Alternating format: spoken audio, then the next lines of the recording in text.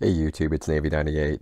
So I wasn't sure if I'm going to have time to make a video next week, so I wanted to drop at least a quick update on the K31 3D printed magazine that I spoke about in my last video on 3D printing Swiss Schmidt Rubin rifle accessories. And I talked about finding a 10 round magazine on Thingiverse that you could print out. So I went ahead and printed it out. It actually came out pretty good. Here's the actual magazine itself. Came out really nice, didn't require a ton of post-processing.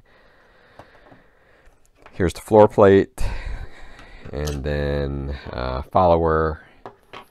This is the clip, the magazine retention clip, and then this is the piece that fits on the bottom of the floor plate to hold the spring in place.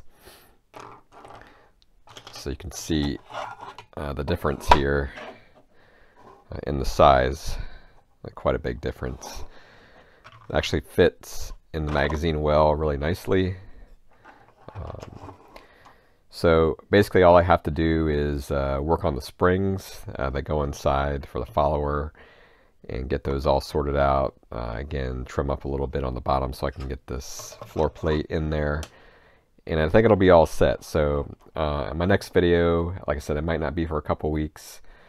I'm going to go ahead and get that all put together, do a quick review on this, see how it functions in the rifle, put some snap caps through it. Unfortunately, I won't get a chance to shoot it anytime soon, but when I do get out to the range, I'll make a point to get this out there and shoot it with the 10 round magazine.